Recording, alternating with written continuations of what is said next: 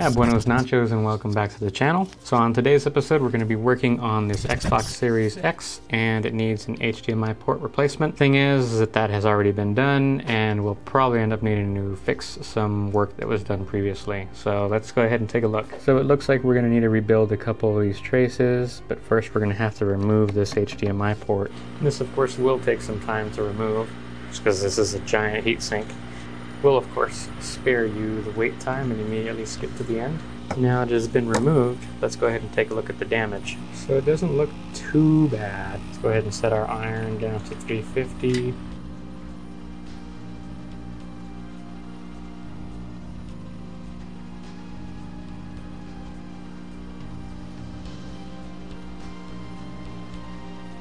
Yeah, it looks like that's not really on 100%.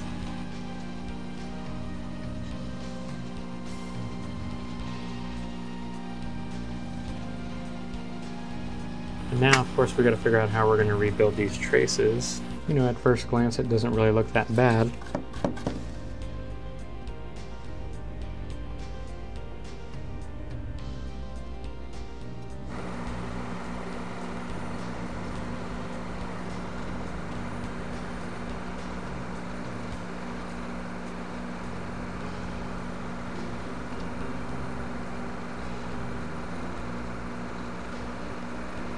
Alright, and we have one last hole here. We'll attack that from the other side because it doesn't look like it wants to come out through this side.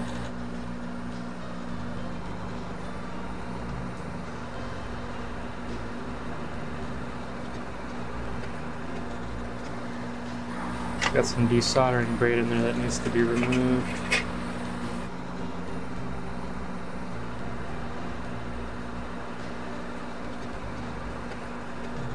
Alright, so there's how our port looks. Go ahead and add some flux to all of this. We'll set the port back on here. So what I'll go ahead and do is tack down one of the sides of this HDMI port, this side over here, to make sure we're still aligned. So we'll probably want to be about right there. So I've just gone ahead and tacked down the right hand side over here. You won't be able to see it, but that's what I did. And that looks like it's going to work out for us. It looks a little offset, but that's fine. I do think that some of these legs are a little crooked, but that's okay. We can work with it. So let's go ahead and secure it from the back.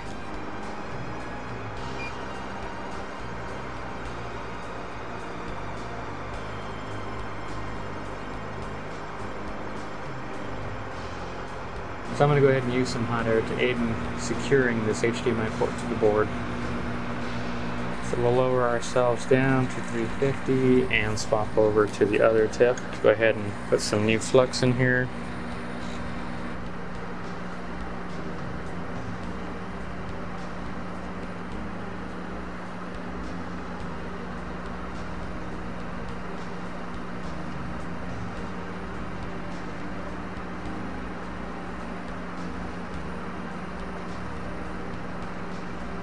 Go ahead and see how these traces are holding up. I'm assuming most, if not all, are not tacked down, but we'll see. Yeah, so that one needs to be reattached. Use our finer dental tool for this. Oh yeah. Yeah, we have some work to do still.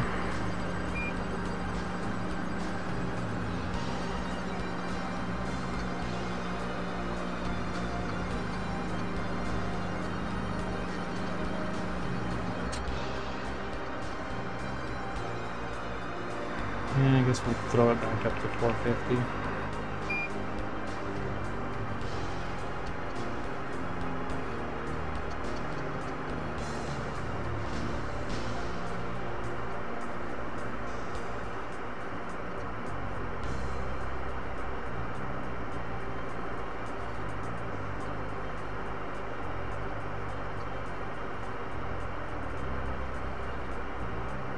Really trying to avoid using desoldering lip in there, but I guess I don't have much choice.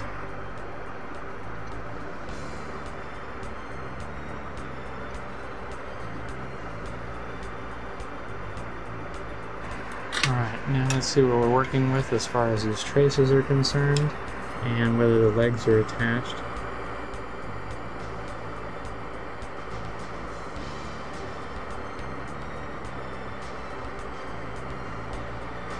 That one might need some work.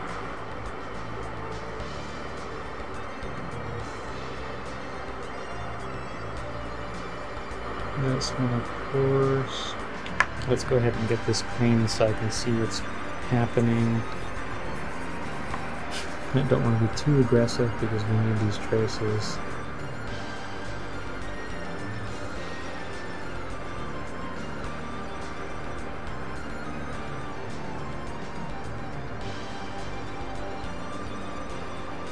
Alright, so we just finished swapping out to a thinner tip.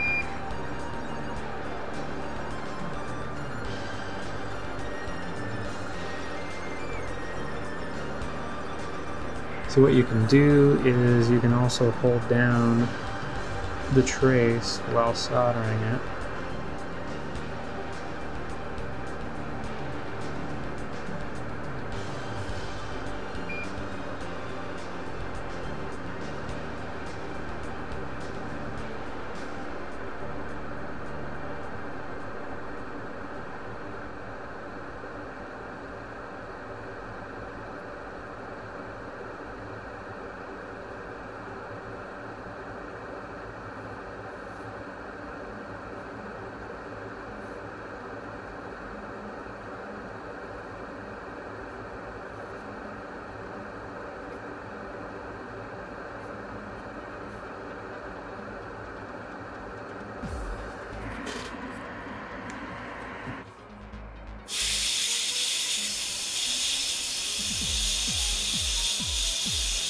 And I really don't want to take the brush in there because we could end up tearing some of those traces.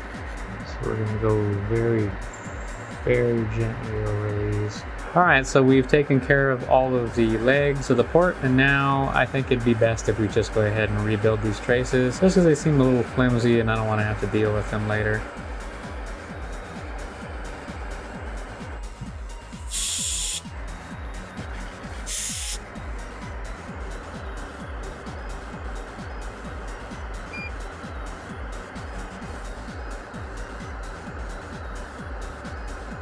It's really a shame because that one seems quite solid.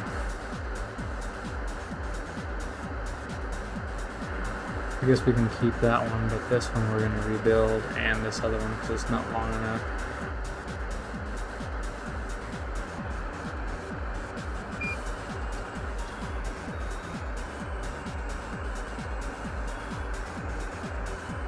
Now that we've cleaned away the old traces, we're going to go ahead and add new ones in here. We're going to use some old wire that I have laying around right here. You can't really see it, but this is pretty much what we're looking at. Very fine strand. Well, probably ought to just add solder to this, and that'd be the best way to go about it.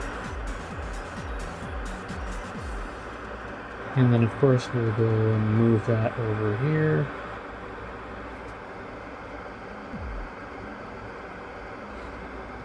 Might need a second pair of tweezers for this.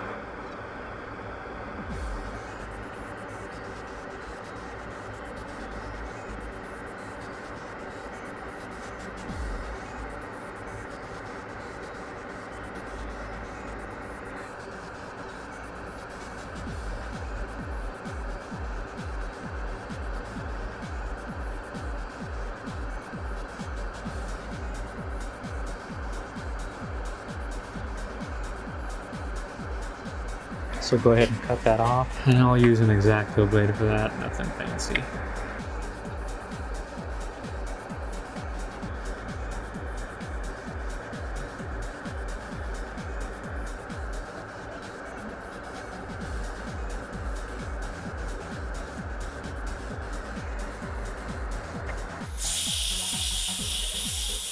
Looking pretty good, if I may say so myself. Alright, so we're going to add our green UV coating to this.